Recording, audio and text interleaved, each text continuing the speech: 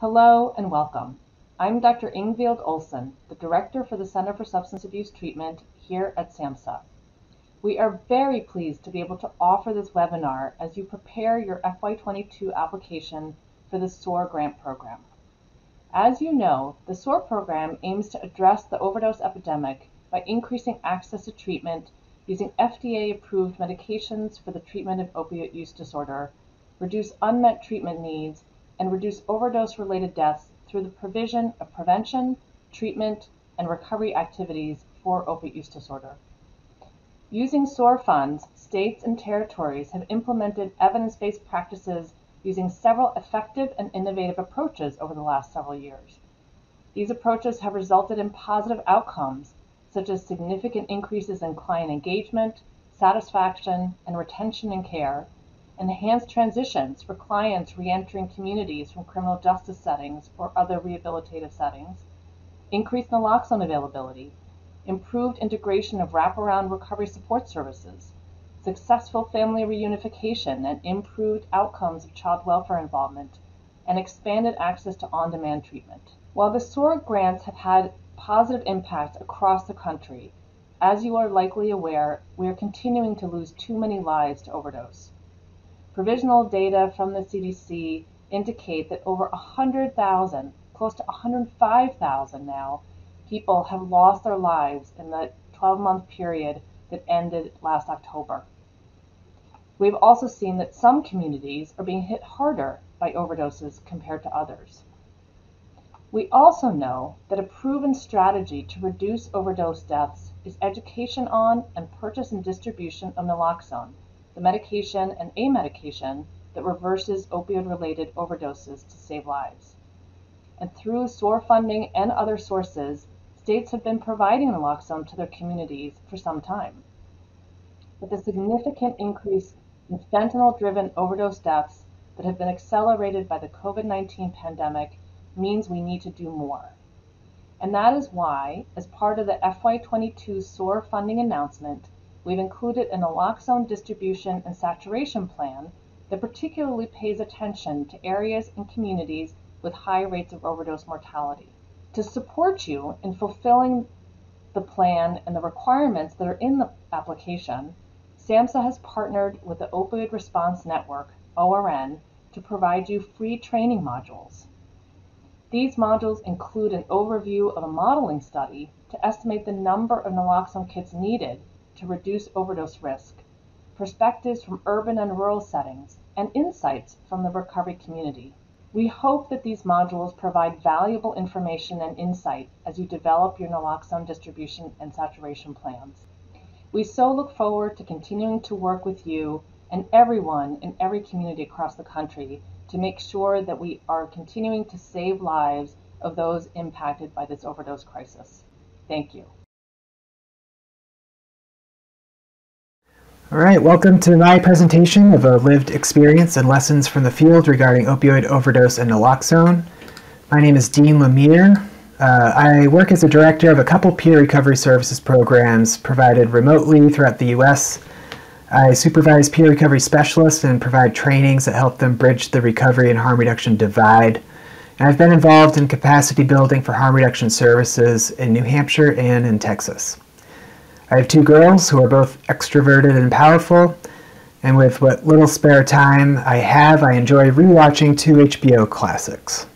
For this short presentation, I'll take the autobiographical route to where we're headed because I know my story the best. I'll highlight how my views on substance use and people who use drugs changed drastically throughout my time in recovery and recovery services. I'll highlight some of what my home state of New Hampshire was facing when I got on the helping train to curb opioid overdose and what those helping opportunities were. And I'll talk about how we as service providers can use the wisdom I learned from my experiences to be even more effective in our service design and delivery. So I started out cute and then life happened. I would have described my earlier life as ordinary and even healthy, but learning more about the pathology of mental illness and substance use disorders, I can look back and see many traumas some of which were prompted by situations spanning decades. And taking the Adverse Childhood Experiences survey helped me to understand why my path became what it became, in the absence of some certain resiliency that would activate during my recovery. I want to put my finger on age 11 for a minute because that's when a good seed was planted. I was watching MTV News, as 11-year-olds did at the time, and host Kurt Loder did a feature on a nameless man who ran through city streets and encampments, distributing syringes and naloxone, and even reversing opioid overdoses on the spot. All of this activity, wherever he was, it was illegal. So said Kurt Loder, and that rebel with a cause archetype kind of became ingrained in my head from that moment. And even if I didn't know anything about drugs at that point, I connected with the spirit of the thing. And then I would soon need some kind of help, and there were no answers around me at the time. I found alcohol at age 13 and found that it made me feel whole, and that quickly became problematic and remained that way until my mid-20s. I started using heroin intravenously at age 25, and just after graduating from UNH is when I started. It started out as a weekend treat, and then just given my history with substances and trouble controlling my use, the heroin use became quickly chaotic.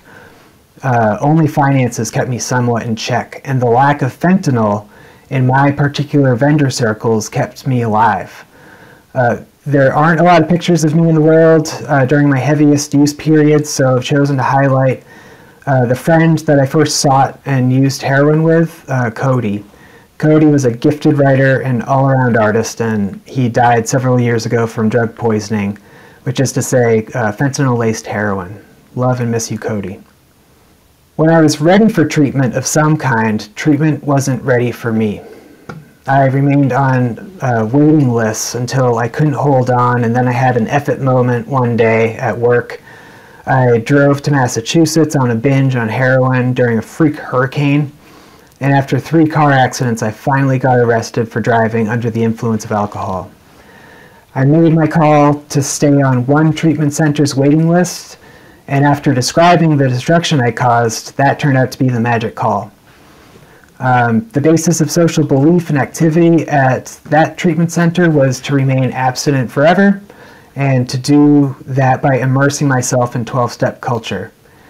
The operational philosophy of this center, like many other state-funded places like it before the Affordable Care Act dollars helped to raise standards, was to limit choice and to confront or kick out patients who were so-called non-compliant, one of my least favorite words. My success with this treatment was uncommon, based on my knowledge of how my peers fared during that treatment cycle and many others after it. And it's still the case that about half to 3/4 of inpatient treatment centers nationally do not utilize simple tools like buprenorphine when that kind of medicine is indicated, like it was for me, and may still be driving people into a narrow funnel toward abstinence-based 12-step lifestyles when that's not attractive or practical for a majority of clients, patients, etc. So I made a great life for myself, but ignored signposts of unhappiness about my environment. And in fact, some sort of clinical depression or another that I hadn't squared with since my teen years, I started drinking chaotically again. But this time, my job afforded me an insurance card, and I had all the options and access I could have hoped for. And today I have a life and a recovery of my own design. I'm properly diagnosed, and I'm properly treated medically for bipolar disorder. I'm going to backtrack a bit and cover my career in the SUD field, which started at a sober house a couple of years after my first treatment episode.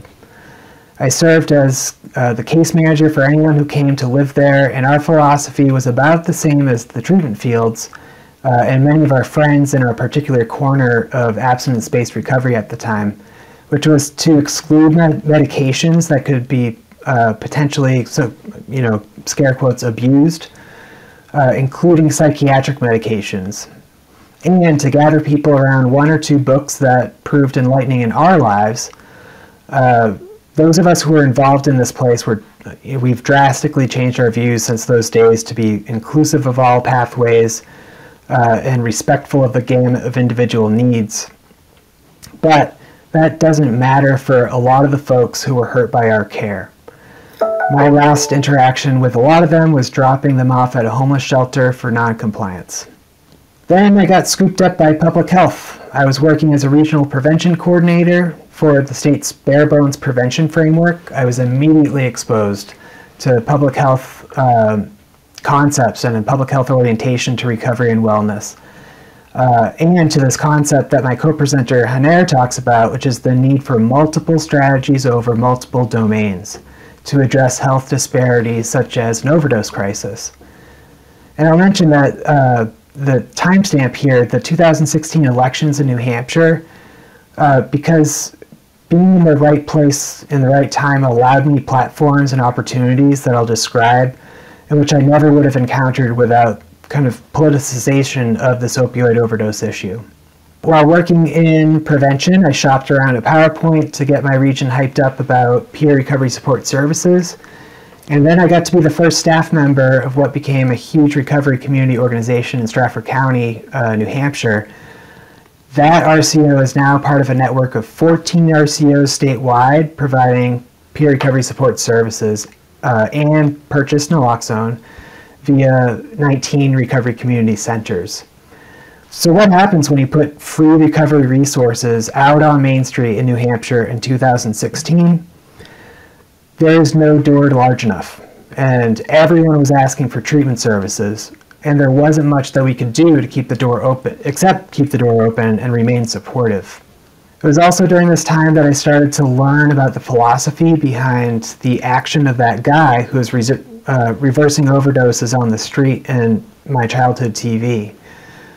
This was called harm reduction, and its values dictate that practitioners should, first, do no harm. They should believe that people who use drugs can and often do make good choices and positive changes in their lives. That services meant for people who use drugs should be person-driven versus coercive, and supportive versus punitive, because that's what people deserve, and that's what the most effective approach is. And harm reduction is a growing group of people that encourages and enables positive health changes with individuals, often incrementally, whether or not someone stops using substances. I also came to understand harm reduction as a framework for understanding drugs and drug use that views things through the lens of science and ethics versus the morality that I was used to growing up during a drug war and then later in recovery as an abstinence crusader. Harm reduction acknowledges that some drugs and drug use are indeed safer than others for most people. And the harm reduction framework includes acknowledging that the context of use is supremely important, more so than focusing on just the drug and the interaction with the brain or the person's pathology. This sub-framework for locating specific harm and drug use is referred to as drug set and setting. Otherwise, the specifics and context of the drugs used, such as their legal regulation and their purity and potency, what the person brings to the table, such as their mindset during the drug use, and this is called the set, and finally, whether someone is out in the elements, for example, and in danger while using, or something else entirely, which is the table that the drug and the person sit at, which is the setting. And harm reduction as a phrase is one that federal health employees could scarcely utter and could not publish until recently.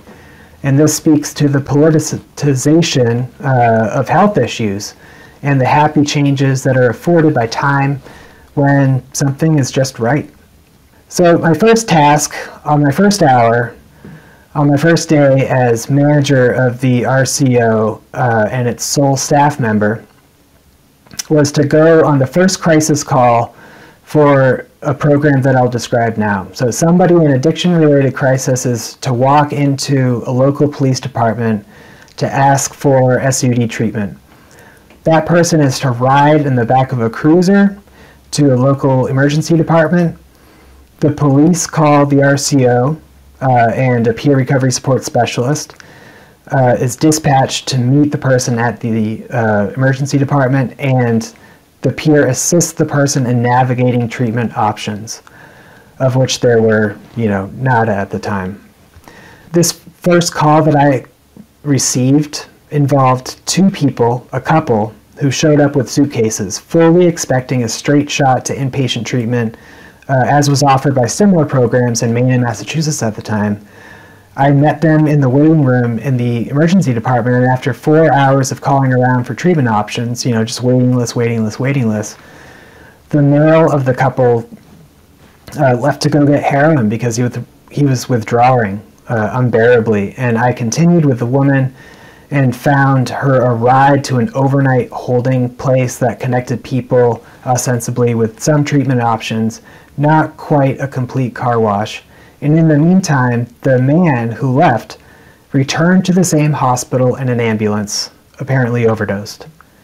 So the moral of that story is that while this program was great for PR and good feelings among certain community members, people who use drugs were clearly missing from the program's design. So here's what the US was experiencing following a huge rise and crackdown on opioid prescribing. As prescriptions went sharply down at the time I went into treatment for the first time, opioid overdose deaths rose sharply. And this is because the opioid supply turned from legal and regulated sources to illegal and clandestine sources. Another reason for the sharp climb in opioid overdose deaths was that the clandestine supply of heroin was both being tainted with and replaced by entirely illegally sourced or manufactured analogs of fentanyl, whose main analog is about 25 times stronger than heroin and 50 times stronger than morphine. So what all these deaths pointed to was a dire need to get the opioid overdose medication Naloxone out to people while we worked on the slower project of building a more robust treatment and recovery services infrastructure. In 2015, New Hampshire had the unfortunate distinction of being second in the nation for opioid overdose death rates, while being first in the nation for the upcoming elections, of course, and all eyes were on New Hampshire at this time. The feds released money to states for stemming their own opioid overdose death tolls. New Hampshire got about $450,000 to purchase and distribute Naloxone. And a lot of that money went toward a multi-year awareness campaign, of which I was the face for the idea that recovery from opioid addiction is possible. So I was for sure on blast and feeling pretty guilty that the ads were sucking up money that I thought were better spent on the medicine. At this time, I was still working as regional prevention coordinator for Stratford County, New Hampshire. And since the Naloxone money was granted through the federal prevention block grant, the bought kits were to be distributed through the state's prevention framework, which meant me for my county. The governor's Naloxone task force decided to implement distribution via public events, which the prevention framework personnel, me, would arrange. And the events had to include one of a small number of medical professionals trained in a training of trainers to provide education at the events on how to use Naloxone, which is pretty simple. There's a 1-kit limit per person through this program, and by nature of the topic and the expectations of police as subject matter experts on addiction at the time, police were most often present at the public events. So one thing that people who use and especially inject drugs tend to steer clear from, as highlighted by the other program I described, which was hardly used after that first call, is police personnel. And clearly one group of stakeholders was missing at the planning table for this Naloxone distribution strategy. What the evidence says works for Naloxone distribution is use a different engagement tool, such as sterile drug use equipment like syringes, to orient people to Naloxone, information about other health services, and referral to those services. And decades of research tells us that people who use syringe services programs, or SSPs, they're about 3 times likelier to successfully refer people to treatment, for example, than any other access point to people who use and inject drugs. And it's just a tried and true design. So I got to help implement a study starting in 2016 that would inform ongoing legislation to legalize syringe services programs in New Hampshire. We would do street outreach with naloxone and an utterly respectful approach to recruit people who inject drugs in Stratford County for about 90-minute paid interviews. And what we learned was horrifying. Despite a 19-year-old New Hampshire law that stated that syringes could be sold at pharmacies without a prescription, none of the participants we interviewed could identify a single local pharmacy that would sell to them. Therefore, folks turned to less ideal means to inject drugs. They purchased syringes on the street. They used discarded syringes. They broke into biohazard containers. They reused syringes until they just wouldn't function, and often recreated syringes and needles from various sources, including used syringes. One participant told me that a used syringe at that time in Stratford County could go for as much as $20 among friends. And a 2009 research article urging naloxone proliferation described naloxone distribution programs in this way. They legally distribute the medicine through standing physician's prescriptions to those who are at risk of overdose and are most likely to be available as first responders in emergency overdose situations. All the evidence provided by both sanctioned and unsanctioned distribution programs show that people who use drugs are the most likely to be available as first responders in those situations. So that's the model that we in Stratford County followed. At first, I had willing volunteers, often parents of people who use drugs, run through public event distribution lines 2 or 3 times each to siphon kits off for outreach directly to people who injected opioids in our county. And once I told the state's naloxone task force that we were doing this, they relented and allowed it to become a pilot for potential statewide application. And no surprise, the program proved to be much more successful than the public events in getting more kits into more hands and into the hands of folks who indeed use the kits successfully to reverse opioid overdoses. Using this each one, teach one model ensured that the hardest to reach populations understood how to access and use naloxone, as well as a range of other non-emergency health services in their community. That same year, a mentor helped me to realize a long-held dream, which was to run through the streets and encampments with safer drug use supplies, in addition to naloxone kits. My basement was filled with pallets of syringes, intramuscular and intranasal naloxone, drug cookers and filtering cottons, tourniquets, and brochures that I made letting folks know where to go when things went wrong in their drug use practices. I'd do street outreach and house calls in nearly all of my spare time, and I loved it. I made life-altering contacts that showed me just what incremental recovery changes looked like. This is where my paradigm truly began to change from abstinence-oriented to harm reduction-oriented.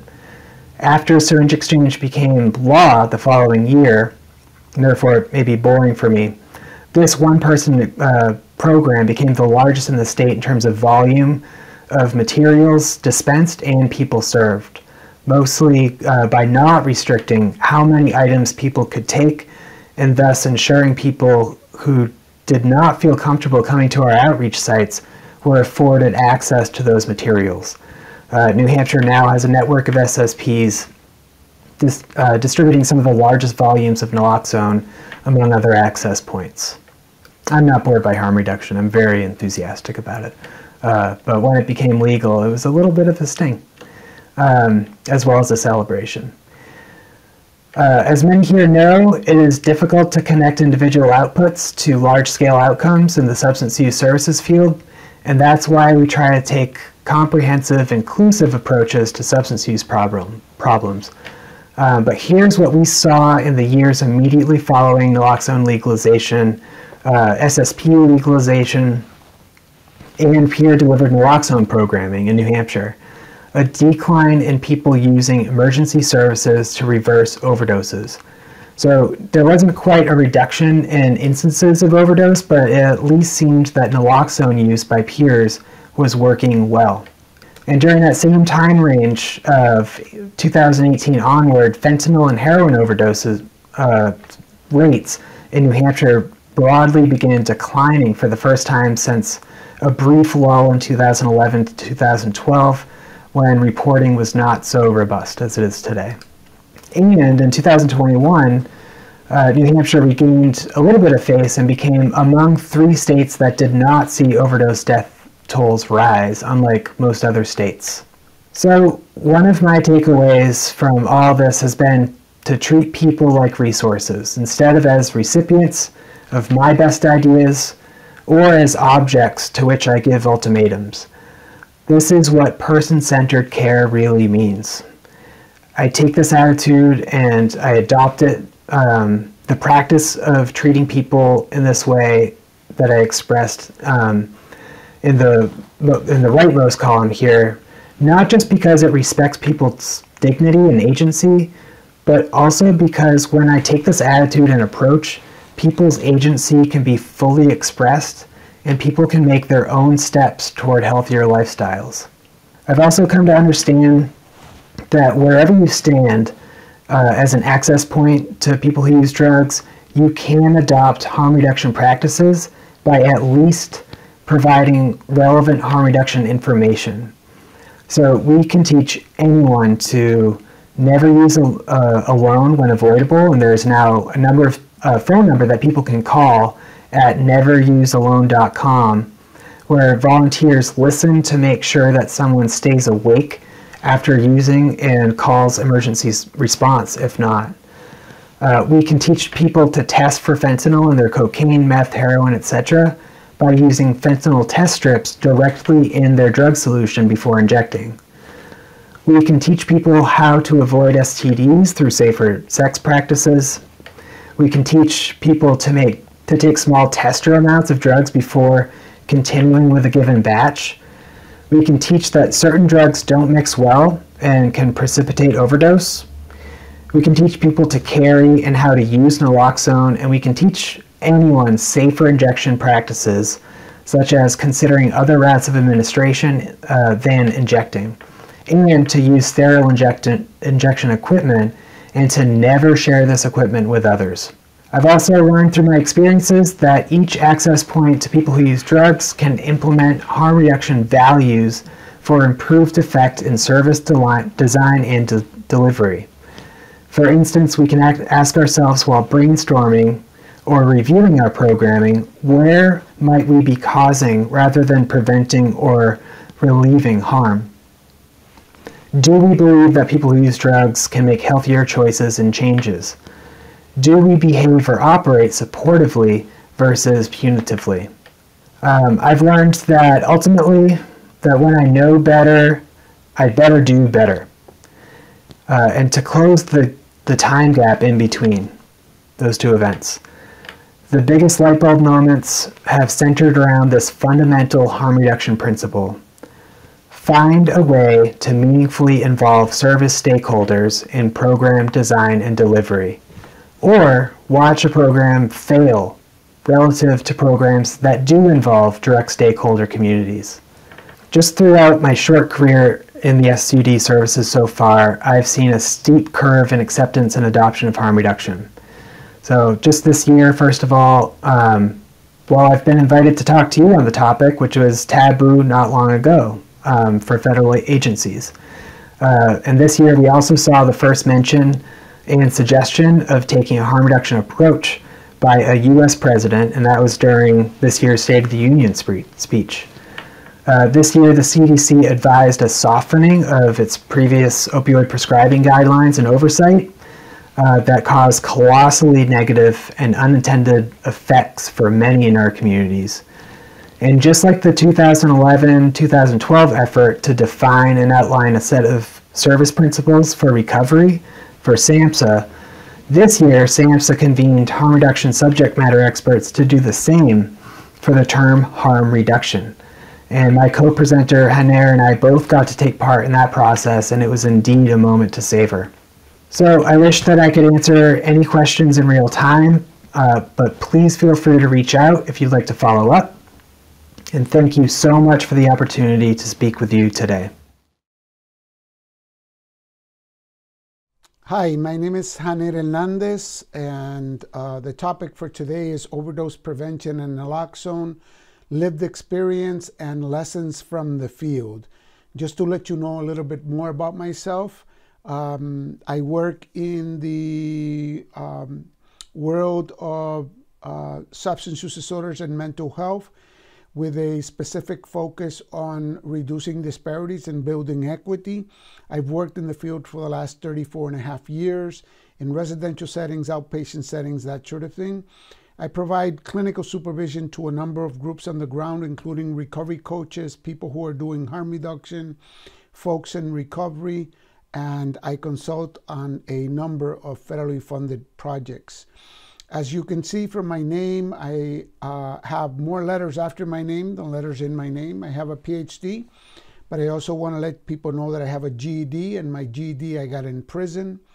I am a person in long-term recovery, which for me means that I haven't used substances, including alcohol, for the last 35 and a half years. I'm certified as a prevention specialist, certified and licensed as a drug and alcohol counselor.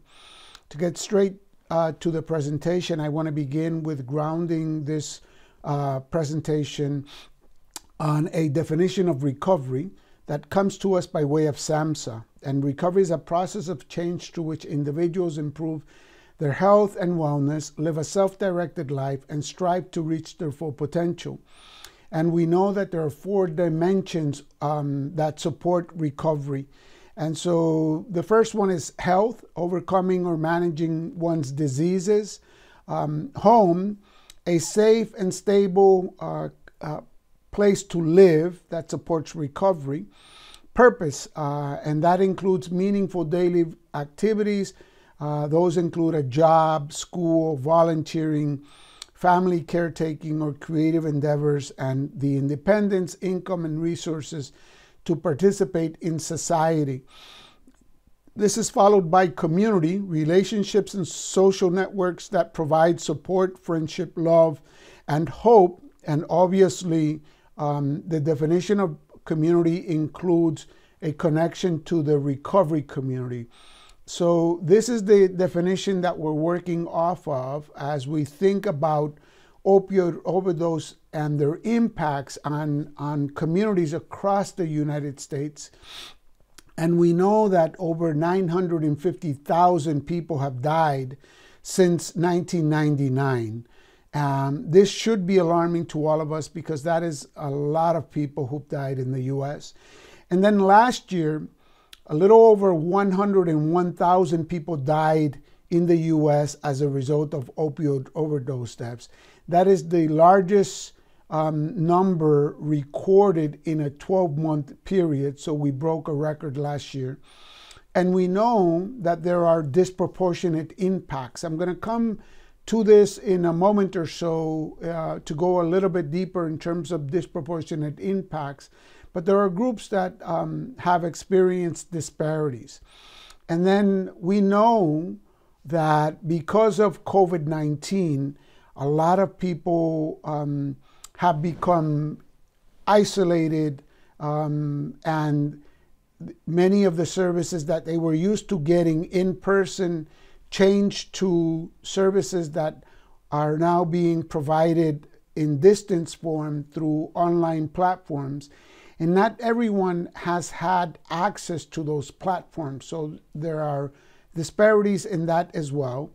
And we know through anecdotal information that many people have had reoccurrence or return to use as a result of that isolation that I was mentioning earlier.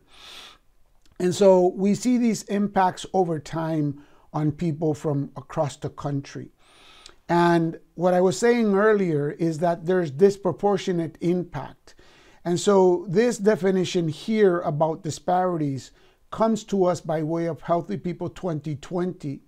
And we know that disparities are a particular type of health difference that are closely linked with socioeconomic and or environmental disadvantage. We know that disparities adversely affect groups of people who have systemically experienced greater obstacles to health, and these are based on racial, ethnic groups, religion, socioeconomic status, gender, age, mental health, cognitive, sensory, or physical disability, sexual orientation or gender identity, geographical location, or other characteristics historically linked to discrimination or exclusion. Again, there are groups who experience different health conditions adversely and in different ways. And we know that with substance use disorders and mental health, there are many disparities that our folk experience on the ground. Coming to those disproportionately impacted, we need to understand the impact on the disproportionate impact on Native peoples in the U.S., Black or African Americans, Hispanic, Latino, or Latinx populations. And we've seen that the numbers in terms of opioid overdose deaths, as an example for African Americans, have shot up in recent years, as well as for Hispanic and Latinos. And we know that not everyone is dying necessarily from the use of heroin, but it is heroin laced with fentanyl. It is cocaine laced with fentanyl and other substances that contain fentanyl in them. And so these populations here have seen disproportionate impact in terms of opioid overdose deaths. And because Native people, Black, African American, and Hispanic people are also overrepresented amongst the people who are incarcerated in the U.S., therefore experiencing those disparities there as well, the population that is reentry, in other words, coming out of prisons and jails, have been disproportionately impacted because they are at greater risk for overdosing and dying. And so, all things not being equal, there are disproportionate impacts that we need to take a look at, pay attention to when we are planning, implementing, designing, and evaluating programs that are designed to eliminate disparities and reduce opioid overdose deaths. In order to do that, we need to understand and embrace a harm reduction and a prevention framework. Here we see that harm reduction are a set of practical strategies and ideas aimed at reducing the negative consequences associated with drug use. And in this case, we're focusing on those negative consequences that include opioid overdose deaths. We should also understand and note that harm reduction is a movement for social justice built on a belief in and respect for the rights of people who use drugs. For better or for worse, whether we agree with it or not, drugs are here and people are going to use them. Actually, focusing on harm reduction does not condone substance use. It reduces harm from using substances, and we have a lot of research that talks to that effect in terms of the effectiveness of harm reduction.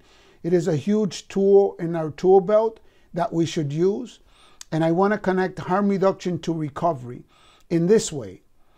Recovery is harm reduction, and harm reduction is recovery. All people use harm reduction. If you stop at a stoplight, if you stop at a stop sign, if you drink more water than soda like I do, if you go to the gym, if you look both ways before crossing the street, all of those are forms of harm reduction. And that is why I say that everyone practices harm reduction. However, when it comes to drugs and drug use and sexual activity, for many people, harm reduction then becomes controversial. It should really not be, because again, we have evidence and data that speak to the effectiveness of harm reduction.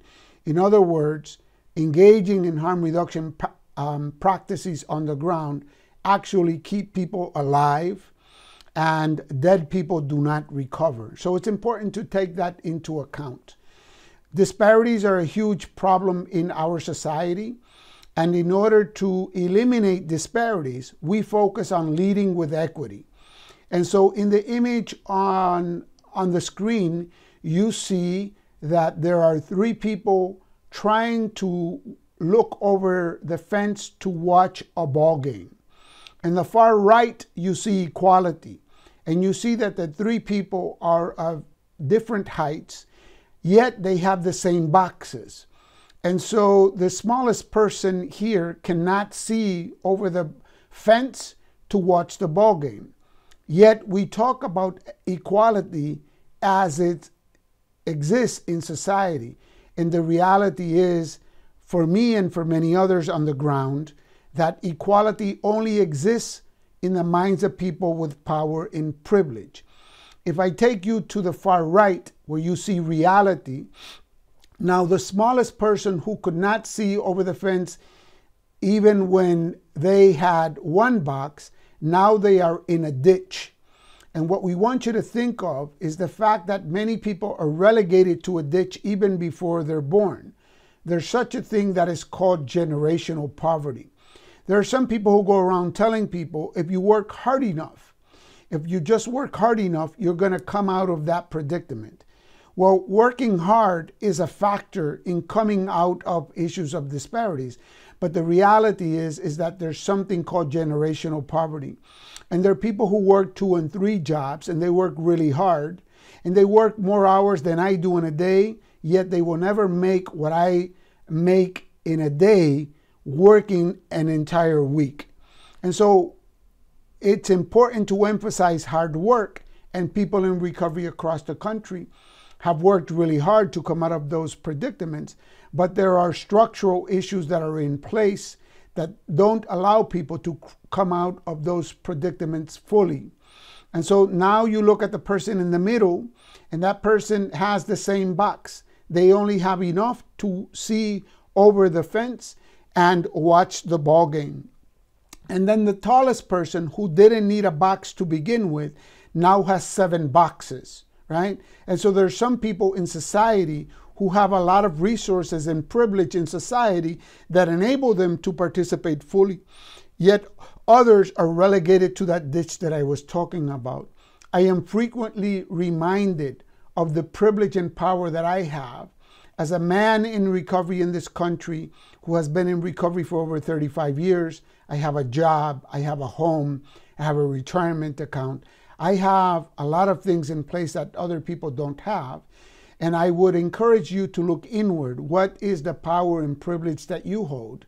And how can we use that power and privilege to help other people who need help, who need us to focus on issues of equity? So now I take you to the middle of this depiction where it says equity. And now that you see that the 3 boxes are distributed differently, the smallest person now has 2 boxes. The person in the middle has 1 box, and the tallest person doesn't have any boxes at all, but all 3 of them can view over the fence and watch the ball game. And for some people, emphasis on some people, this is what is defined as equity. I would respectfully disagree with that and say that the obvious problem that has been staring us in the face is the fence. And we want to remove that fence because removing that fence allows people to participate fully in the ball game, if you will. And that fence represents policies and procedures that have been set up in our system, in our field, in our society that keep people out. I'm sure that if you wanted to watch a ball game, you would want to watch that game from the bleachers and not be singled out and marginalized outside of a fence. So it's a way of critical thinking in terms of thinking about equity that we need to do as much as possible to eliminate the policies and procedures that keep people outside of participating fully. And we want you to think about what those policies and procedures are in the area of substance use and mental health, as it relates to opioid overdoses in this country. There are roles that people in recovery can and should and are playing to support developing equity and to support the reduction in opioid overdose deaths or the elimination of them. People in recovery participate as staff, recovery coaches, mentors, and other positions within our field. This is the largest explosion in the workforce. People in recovery help build collaborations with the recovery community and with people who use substances, because we come at this by utilizing our lived experience, and by doing so, we can connect people on the ground to services that are available in communities. We help build recovery capital. That means the internal resources and external resources that are required to sustain recovery over time. Internal recovery capital includes our ability to say yes, our ability to advocate for oneself, our ability to advocate on behalf of others, our resiliency, and our roadmap to what has worked and what hasn't worked in our lives. External recovery capital includes the things that we presented earlier as it relates to the domains of recovery: a recovery conducive place to live, having health insurance, having a healthcare provider, utilizing that healthcare provider, knowing where the services exist in the communities, and I'll end with our ability to advocate on our behalf in terms of recovery and recovery supports. People in recovery facilitate access to and share harm reduction, reentry, multiple pathways of recovery, and other community-based resources. So people in recovery have a wealth of information and knowledge that help people access and sustain recovery over time. In terms of the focus on the ground and in communities, and what we've learned is that we should lead with cultural humility. Cultural humility incorporates a lifelong commitment to self-evaluation and self-critique. In other words, I am not just looking at the people who are in front of me.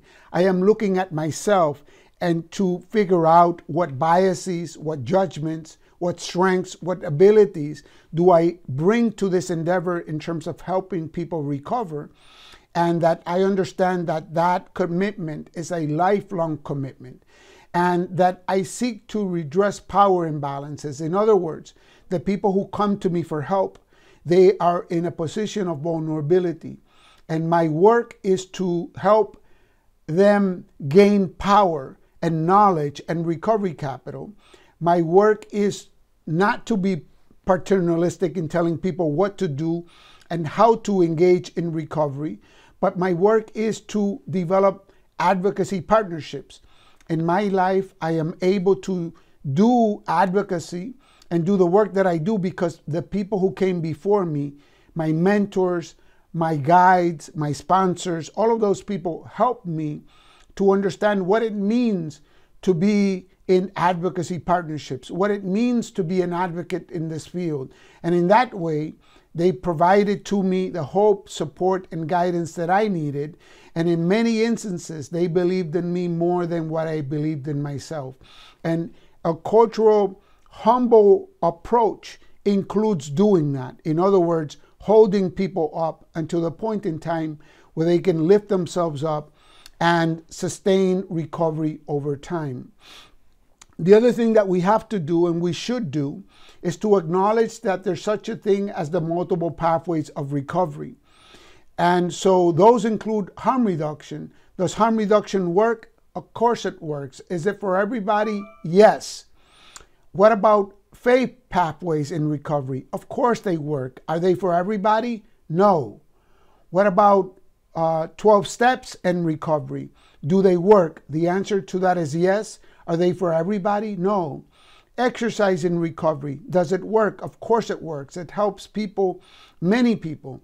Does exercise apply to everybody? Well, it doesn't apply to everybody.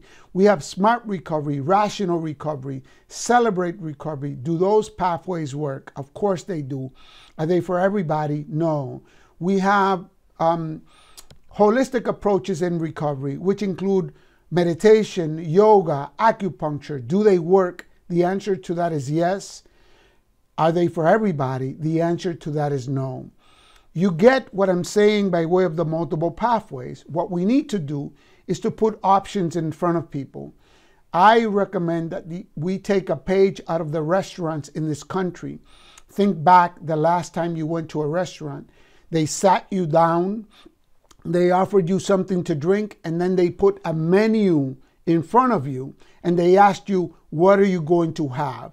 They didn't say you're having hot dogs whether you like it or not. And your only options is to decide if you want relish, ketchup, or mustard. In other words, those options, when you decided what you wanted to eat, you either liked what you wanted and you had more of it, or you didn't like it and you selected something different. And also you told your friends about that restaurant, whether you liked it or not, or you went somewhere else. In the field of substance use disorders and mental health, we need to do just that. We need to stop telling people what to do, how to do it, when to do it. And then when it doesn't work, we blame them for their predicament. Again, the cultural humility way of doing things is to look inward, to put options in front of people, and to allow them to select what works best for them. And that is how we should approach the multiple pathways of recovery, which also include medication-assisted recovery. Does it work? Yes. Is it for everybody? No. Formal treatment, outpatient, residential, do those work? Yes. Are they for everybody? No. Again, options, allowing people to choose what works best for them. And if something didn't work, we should not be punitive. We should celebrate the fact that at the very least they understand that that didn't work for them. And again, we go back to the options and allow them to decide what's going to work for them.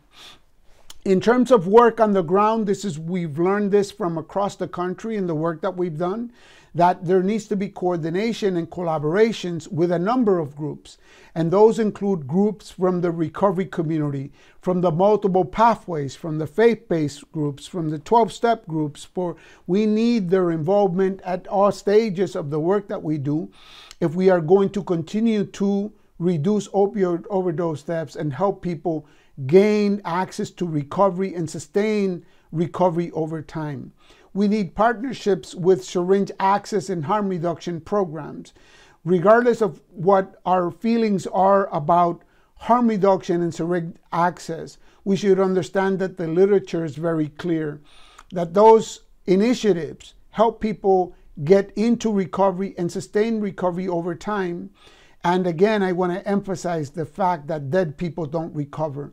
In syringe access programs, we do education and help people to understand what to do and not share needles, what to do and not to use drugs alone, because that puts them at higher risk for overdosing and dying. We teach people how to use clean syringes and clean equipment so that they don't become infected with HIV, hepatitis C, and other sexually transmitted diseases.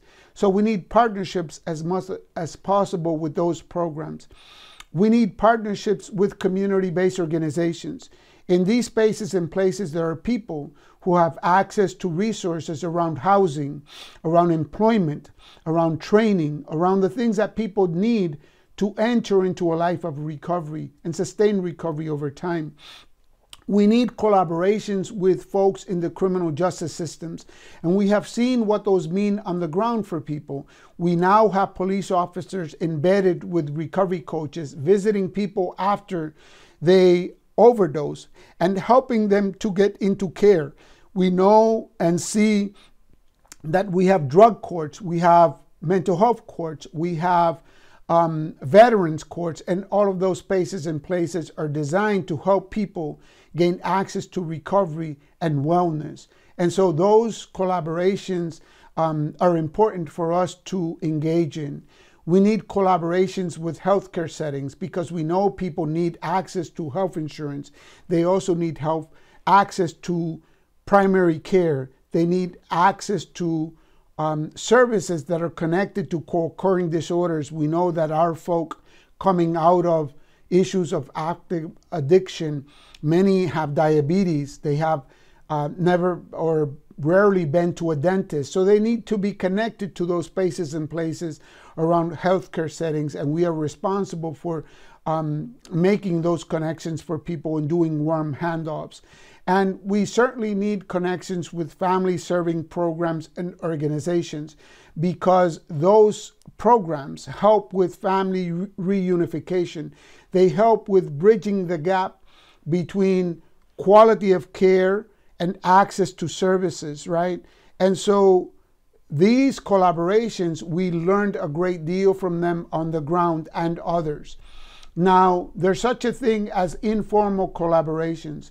What we've learned from communities on the ground, that what works best is formal collaborations. In other words, that we establish memorandums of agreement, memorandums of understanding with organizations so that there's sustainability over time.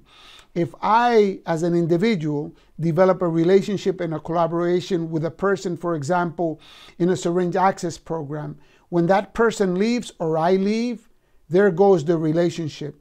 But if we formalize them with MOAs and MOUs, we thereby increase the probability that those collaborations exist above and beyond my participation.